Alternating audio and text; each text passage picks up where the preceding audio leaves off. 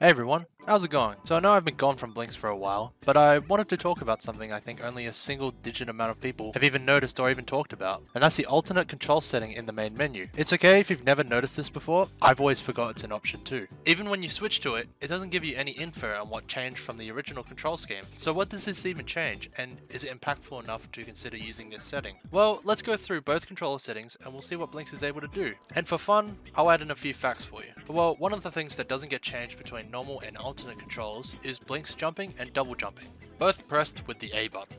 When you press A, there's 5 frames where Blinx is still on the ground, preparing to jump.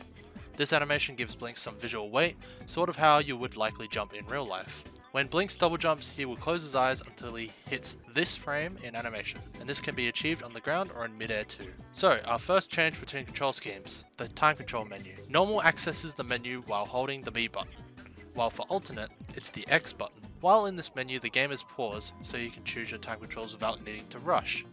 The pause occurs while holding B or X for 6 frames.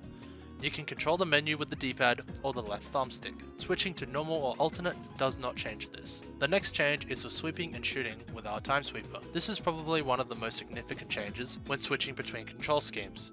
For the normal control setting, X and right trigger both sweep and shoot your sweeper. Alternate changes it to B, and that's it. There's no other button or trigger to shoot unlike the original setting. Next, pulling out the sweeper. No changes for this one. They both use the Y button. Pulling out the sweeper allows you to see what Blinx is aiming at before he shoots anything. Blinx will only aim at something if there is trash in his inventory, otherwise he'll only aim at trash.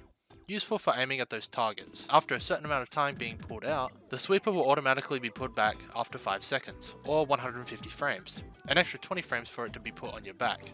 It will also be put away when Blinx double jumps, but you can pull it out by shooting or pressing the Y button while double jumping. Now, let's talk about the triggers. Previously I said that for the normal setting, the right trigger also sweeps and shoots your sweeper. This is my preferred way of sweep and shoot. And what about the left trigger? Well, that doesn't do anything. Sorry. With the alternate setting, there's a big difference. The left and right triggers move the camera, with the left trigger moving clockwise and the right trigger moving counterclockwise. The left and right bumpers, or the black and white buttons for an original Xbox controller, these buttons don't do anything for Blinx. Unless you're playing on the power copy of Blinx and you're a player 2 on your console. You can use a level skip cheat by holding down both bumpers or the black and white buttons at the same time. I have no idea why, but it only works for the power version of Blinx.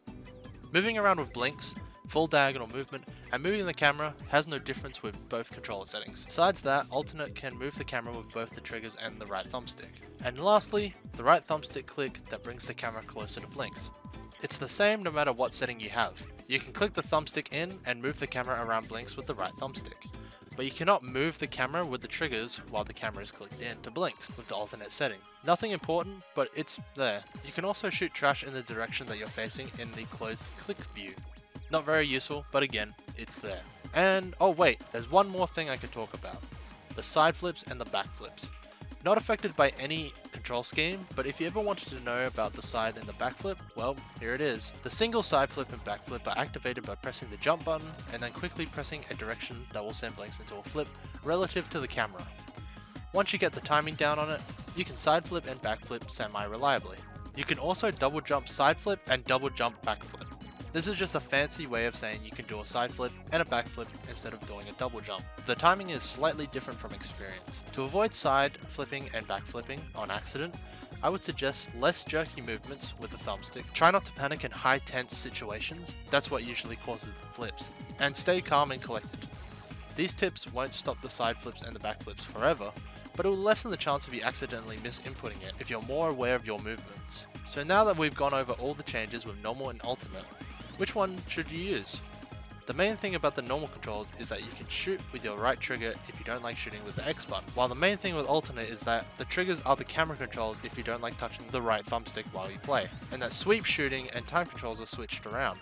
One benefit to alternate is that you can jump and maneuver the camera at the same time with little to no trouble, while with normal, you have to take your thumb off the A button to use the camera, or move your hand into an unusual position to use both at the same time. I don't have trouble with this personally, but this is a good option for others who aren't as fast with their hands. So if you hate flicking the right stick to move the camera, switch to alternate and give it a chance. Alternate can be very useful for controllers with the right thumbstick, like the Hori fighting controller. And that's about it for this secret alternate controller setting for Blinx. Depending on how this video goes in the editing process, I'll either be back with a few more videos or I'll be gone for another 3 months. I just wasn't really enjoying editing Blinx videos at the time, so I took a break. If more videos, yippee! If no videos, I'm sorry. Anyway, thanks for watching.